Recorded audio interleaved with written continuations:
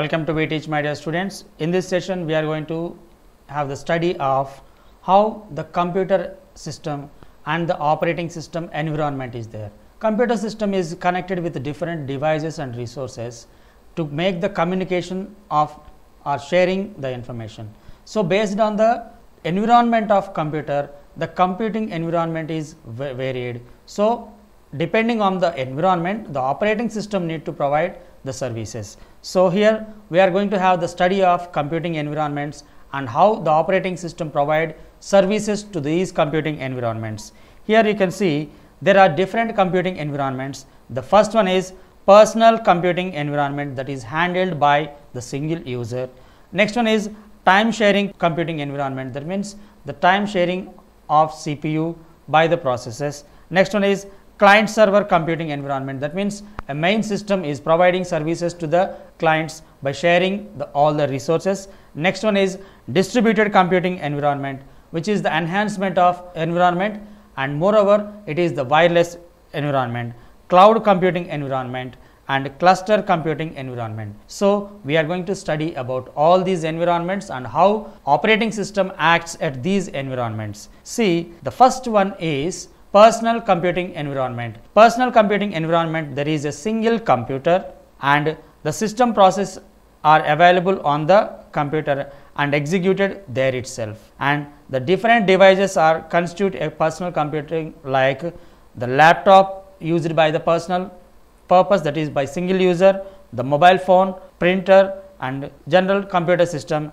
like PC and the scanners. So, these are comes under personal computing environment. Next, coming to the time sharing computing environment.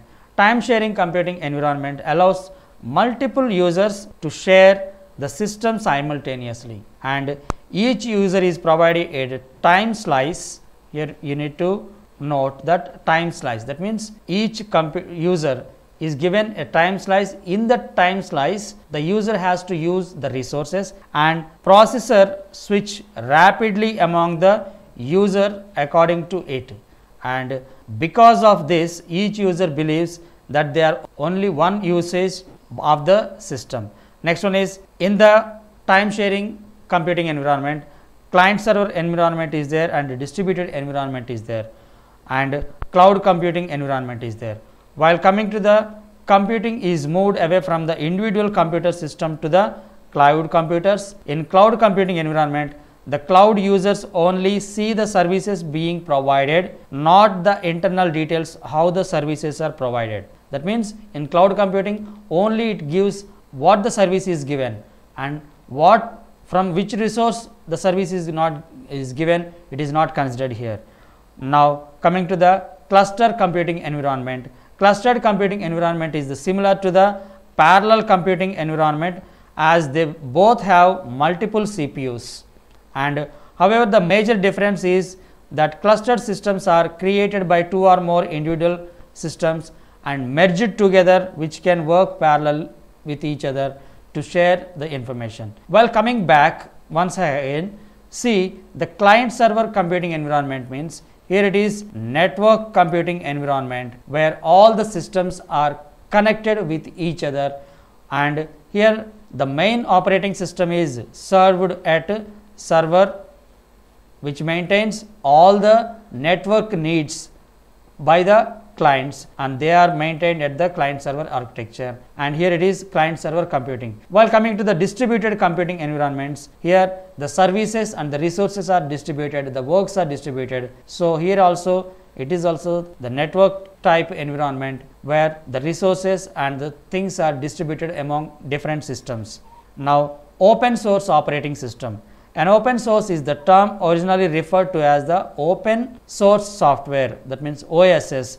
Open source software is the code that designed to be publicly accessible by anyone can see, and anyone can modify and distribute the code as they fit for it. Next one is, what is the difference between the free software and open source?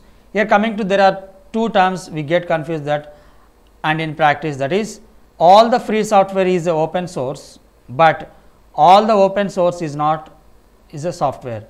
Open source is considered to have more flexible rules than the free software, since it allows companies and developers to impose their usage, that means particular certain usage.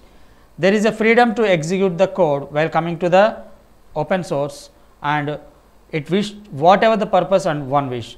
The source code can be known and modified in an eternity. The code can be distributed freely. The modifications to the code can also be briefly done. And examples of open source operating systems are Linux operating system, OpenOffice, VLC, ComWin antivirus, word process, Android by the Google, Firefox browser and Moodle. So, these are the open source operating systems, and here the next important concept is what are the services of operating system. The main operating system is it provides programs and environment to execute, it provides users and the services to execute at the programs, and here the following are the most important services. The first one is it provides the service, as I said in the introduction itself, it provides the service to the execution, input output operations, file system manipulation, communication, error detection, resource allocation and protection. While coming to the program execution, as already we studied that program execution is mainly handled by the operating system, that means by allocating the CPU time or by allocating the resource time. Operating system handle many kinds of activities from the user programs to the system programs like printer spooler, name servers, file servers, like that. Here a process includes the complete execution, that means the context, code to execute and data to manipulate, and having the registers, OS resources in use. And what are the functionalities or the services at the time of process management is, see the first one. It loads the program into main memory.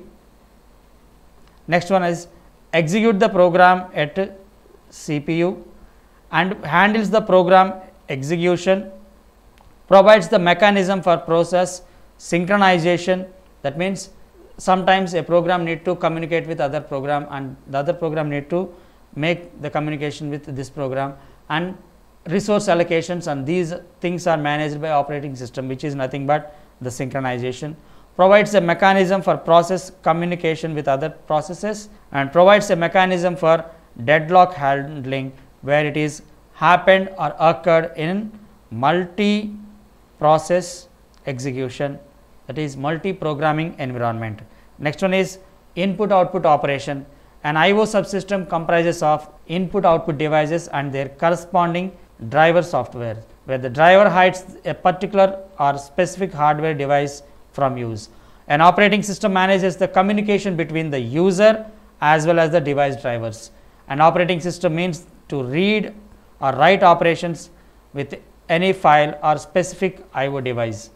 While coming to the file system manipulation, file system represents the collection of related information which is gathered and stored in a file. Computers can store the files on disk, which is nothing but secondary storage device for longer term purpose. For example, they are included magnetic disk, magnetic tapes and hard disk drives, where the entire permanent data or information stored in the form of files in that. A file system normally organized into directories for easy navigation. Coming to the activities done in the file organization is, program needs to read a file and write a file. A operating system gives the permission to the program for file operations, permissions, and it gives the permissions from various read only, write only and denied and so on. That means file permissions are also generated by operating system. That means some files we can only read, some files we can only write, and some files we can do both the actions as read and write. Next one is communication. In case of distributed system, which are a collection of processor and they do not share the memory, peripheral devices or a clock, the operating system manages communication between all the processes, and multiple process communication with another through communication lines is in the network. Here the activities of process communication is, two processes often require the data to be transferred between them. Both the processes can be on one computer or on different computer, wherever it is possible. Computers but not connected through the computer network. Not only they are connected to the computer network, even then we can do the multiple processes. And communication by implemented two methods, either by shared memory or message passing. Here the communication between two processes can be of two types, that means by sharing the memory or by sending the message passing. Next one is error handling. Errors can occur anytime at anywhere. An error may be occurred in CPU, in the IO devices and in the main memory hardware. There are two major activities that we can perform, that is OS constantly checks the possible errors. The OS takes an appropriate action to ensure the correct and inconsistent computing. Next one is resource management.